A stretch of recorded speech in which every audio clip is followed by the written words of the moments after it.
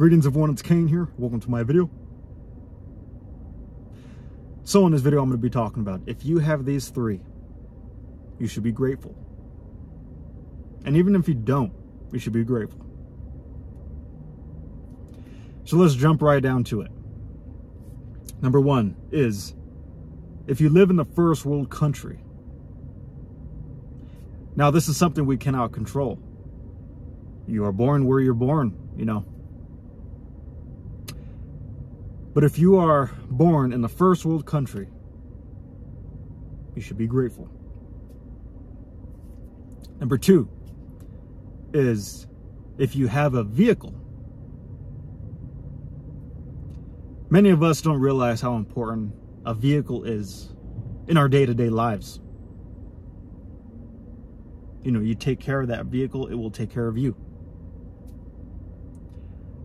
Having a vehicle gives you freedom. I don't know how you guys do it out here without a vehicle. The Shoelace Express gets old real fast, guys. Especially if you experience having a vehicle. It's honestly what makes you a man out here in a first world country. If you don't have a vehicle and you're a man, I don't know. Number three is, you have a full-time job that you're content with and benefits you. Now, many of us have had work that we did not like. You know, from our first job, you know, maybe there are a few of you that had a first job that you are still working to this day and you are content with. But most of us have experienced work that we did not like, that we dread, that we hate, that is an absolute mess, that is dysfunctional to our mental and physical health.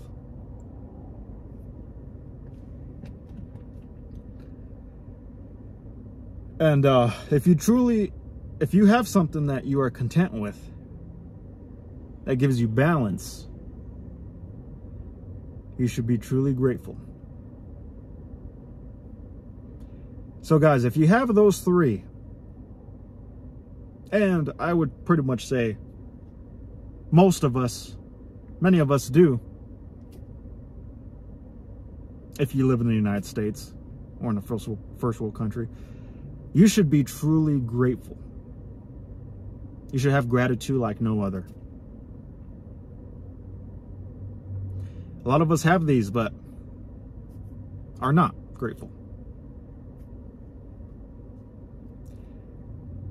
Now, for those of you who do not have these three, you know, you're born in a third world country, you know, it's a lot harder to develop gratitude. You know, I completely understand, which is why I'm truly grateful to be where I'm at. My grandma was born in Mexico, and she came over here, you know, and I'm just truly grateful. I'm sure my dad is. I'm sure, yeah. What was I saying? Yeah, even if you don't have these three, you know, it's more of a mental challenge. You know, it's hard to go on Instagram and see a beautiful woman living extravagant like no other, buying their own house at age 20, you know, and being sporadic and frivolous with their spendings. You know, someone from a third world country probably won't see that, but for those who do, it could be quite a challenge, and mentally it could drain you. So you're gonna have to develop gratitude. You know, self-development is gained.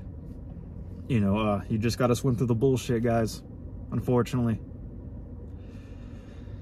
But, you know, everything unfolds as it should. That's when you have to think open and see the bigger picture of things. But if you do have these three, guys, you should have gratitude like no other. Whew, it is hot today. It is 90 degrees. I'm currently gonna get a workout in, parked under a shady tree. Thought I'd talk about this subject real fast. And yeah. Anyway, thank you guys for watching. I think that's pretty much all I got. I'm truly grateful. This is coming from a guy who lives in his vehicle. You know what I'm saying? I finally got to this point in my life, you know, where I appreciate everything, even if it's nothing major.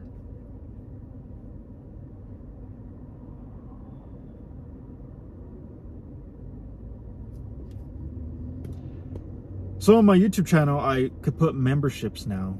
On my YouTube Studio app, I found that I could have members and super chats. So if you guys are interested, you know, everything's appreciated. I hope you realize the energy I put into these videos. You know, they don't take too much work, but they are some expenditure of energy, and this is something I like to provide for you guys. That'll inspire you day to day, which I'm trying to do, upload every day. Sometimes I'm trying to do more than that. You know, I really enjoy this. I want this to be a little side hustle. You know what I'm saying? This is awesome. I've always loved YouTube ever since I was a little boy. I remember back in 2011 how cool YouTube was, you know, to customize your page. It was so much cooler. But it's still cool, you know. Anyway, guys, thought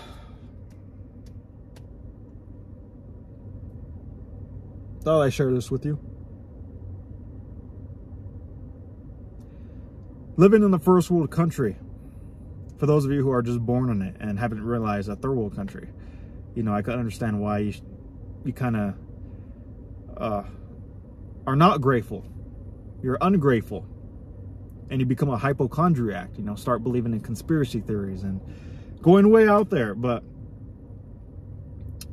think small. Think logically.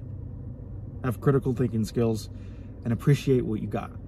Why am I so grateful for living in the first world country? Well, I've done research on third world countries. You know, I simply like history. And I've been to New Mexico Indian tribes, and it's pretty much like a third world country, and I'm just truly grateful for the amenities that I do have. You know, I get free drinking water, I get a free gym membership, I'm truly grateful. There's hospitals, good hospitals. I got grocery stores with every produce on this planet known to man. You know, these are things you got to be grateful, guys. This is not no flea market with a bunch of flies and some guy getting a damn fish, cutting its head off, and then you put it in a bag and take it home. You know, this is not that kind of shit. You don't even need to eat meat here in the first world country. You could be plant-based and be completely healthy without clogging your arteries and living longer for as long as you possibly can, developing yourself internally and externally, and being compassionate, simple, and having patience, and developing frugality. All right, everyone, thank you guys for watching. Oh man, I just want to go to sleep. I just want to roll down my windows and hit the hay. I'm just not feeling it. I took my Vega pre-workout, but I don't know. I think from I don't know. I gotta push myself. Once I start getting that little sweat in, I'll feel better. Getting some blood flow. All right, everyone. Thanks for watching.